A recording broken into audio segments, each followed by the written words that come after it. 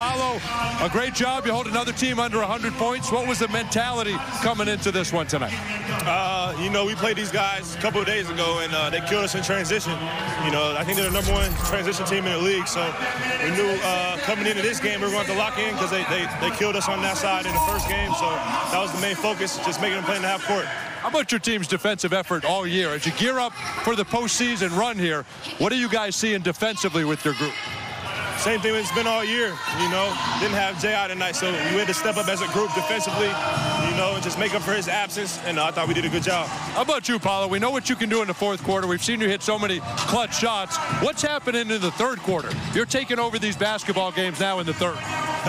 I would blame it on not being as satisfied as I would like in the first half. I think I always, you know, if I struggle in the first or I'm not as playing as well as I want to in the first, then I'm going to make sure that third I turn it on. How about your team right now, the way you're moving off the basketball? You had a lot of terrific back cuts tonight. What are you seeing about the way you're moving off the ball? Yeah, you know, we're just playing together as a team, especially on the offensive side, getting everybody involved. You know, guys are feeling good right now. You know, everybody's touching it, everybody's moving, and everybody's, you know, getting what they want. And, you know, we just want to keep this momentum. How fun is this right now, Paolo? It's fun. It's fun. You know, I think it's win number 40, so we're headed in the right direction. We just want to keep rolling. All right, last thing, your Duke Blue Devils got the 4th seed. They're going to play Vermont. 4th seed. We're going to play Vermont in the first round. Give us a breakdown. Vermont's not going to be an easy game, so I hope they're ready for it. But, you know, hopefully this year we can make a run. You know, I'm excited. Go Blue Devils, baby. All right, good luck. Franz Wagner, kind enough to join us. And, Franz, congrats on the victory here tonight. What a perfect way to start this 8-game homestand. What was the mentality going into this one? I know you wanted to start with the win here tonight. For sure, especially having them just played. So, you know, we kind of took a playoff approach, or what we know that to be, and you know, try to improve on what we did last game not so well, and that was mainly transition, keeping it on a transition. I think we did a way better job in that second half.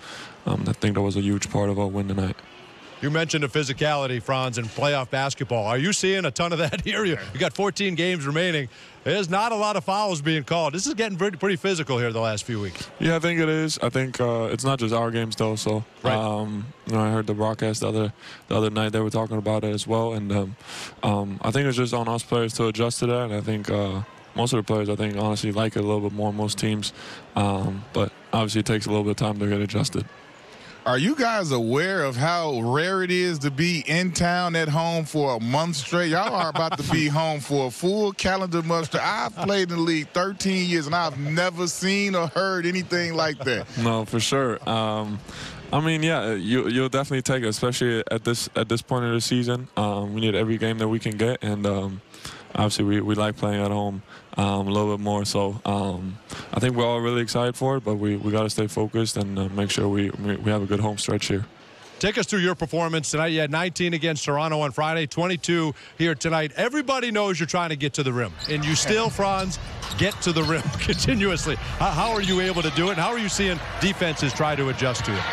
Yeah, obviously they do different stuff in the pick and roll, or you know, on my drives. I think I still got to get better at reading the help defense a little bit, making decisions from there. But I think with my size and the way we play, I think yeah, getting to the paint isn't the huge thing. I think just after that, what decisions I make, I still got to get a little better at that.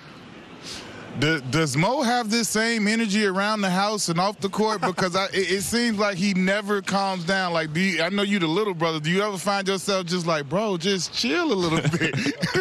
I think it depends on the day, but there's definitely days where when he brings the same energy, and I think that's just his normal character, I would say. But there's definitely moments where, you know, I kind of notice he needs to offset that a little bit, and he's super chill at times as well.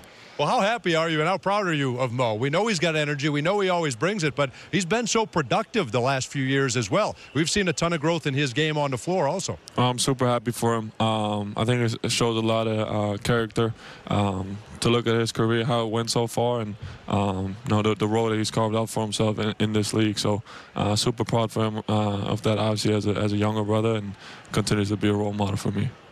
Franz, your first year in the league, 22 wins, right? You're trying to grind it out, learn how this league works. Last year, you take a huge jump, 34. You're sitting at 40 with 14 games remaining. How much fun is this right now, what you guys are accomplishing? It's super fun. I think the coolest part is that, you know, the majority of the guys that are on the team now went through that same stretch, and I think it's cool that we were able to grow together as a group. And like I said, these are the most important games now of the season, so we got to make sure we stay focused. Hey, who sings the theme song, the best in the locker room? I need to know, because I know it's a catchy song. I don't know if y'all know, the whole league is catching wind of it. Y'all got a fire theme song. Yeah, we got to keep winning. I'd say everything music, I'll go with Chuma. Okay. You know, I think that's a pretty easy one, yeah. All right, because we've heard them all. We've heard Jalen. Jalen sings it. Cole sings it. Hey, whatever you have to do, keep winning. The song is great, but the wins are awesome. Keep it going. Exactly. Thank you, guys. Terrific points last time we played them. To hold them to 16 tonight, I think is something that we made a point of emphasis, and the guys did a great job of honing in on that.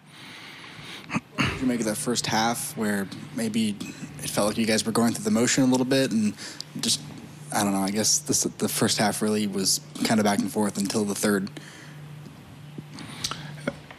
I mean, it's one of those games. It's tough to play a team twice. And they did a very good job of making some adjustments. They mixed it up, playing some zone, threw some different things out there.